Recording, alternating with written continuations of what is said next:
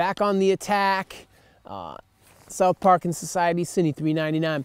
We're gonna watch an episode, one of my favorite episodes of South Park, The Hobbit. I still laugh my ass off at this. I love anytime they pound on Kanye West.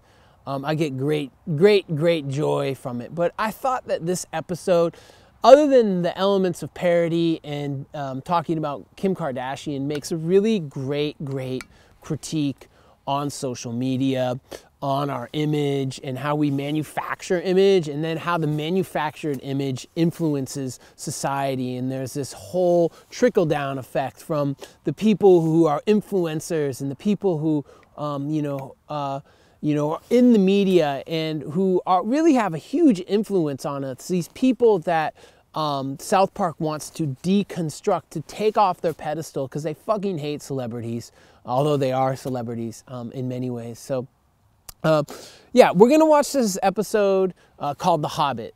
This is a classic. This is a brilliant piece. I love it. You may not like it, but basically it's a whole satire on body image and how the body is constructed. And I think this is just so vital when we're talking about carnivalesque, right? And the incomplete body. And we have this in so many ways that manifest in so many different episodes of South Park about the incomplete body and the grotesque body.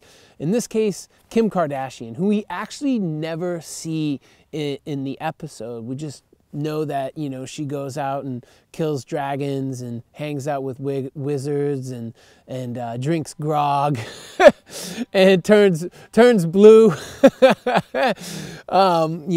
Whatever. So let's watch this. So it's about, how the media shapes, body image and self-perception and all that. And it's a great turn. Like, all the boys have their girlfriends who they walk around with their phones and show pictures, manufactured images of their girls while their girls are right with them, which is pretty interesting. But it's one of the ways that we can look at, like, how consumers view themselves and how the media distorts that view. The role that the media plays in distorting how we perceive ourselves through advertisements, through social media, through film and TV, and how it distorts, concepts of ourselves, how it creates us and how it also recreates us, And I think, when we talk about, like, the grotesque body, incomplete body, I mean, just watch how Wendy, who is the feminist of South Park, she is the feminist perspective in South Park, and so vital in that, recreates Lisa Berger, and then at the end recreates herself. I think what really becomes, like, an important thing is that our self-image is, like, just used to be something that was kind of in here, like, we look at ourselves in the mirror and all that, and we would construct a self-image based upon that.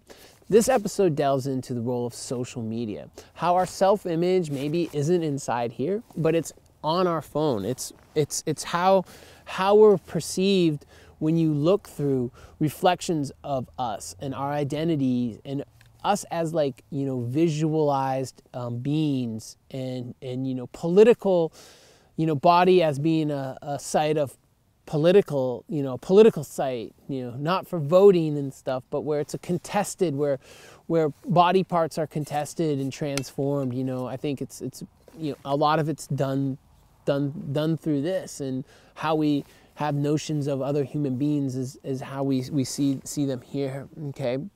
But how is our bodies often consumed by other people? Not in the physical world.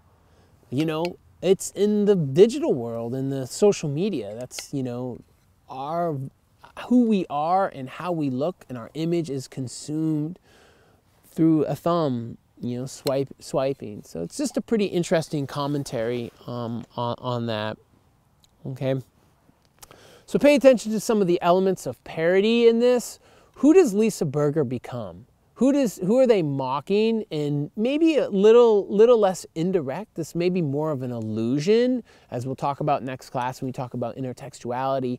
but pretty much alluding to Britney Spears and Britney Spears' comeback. You got to work, bitch. You got to work out, slut. Where she does that part. We obviously have a parody of the Pope, Pope Francis, who's the Time Person of the Year that year, and as he's about to accept his award, Kanye West, which he did to Taylor Swift, jumps on stage and steals the mic to defend that Kim Kardashian is not, in fact, a Hobbit.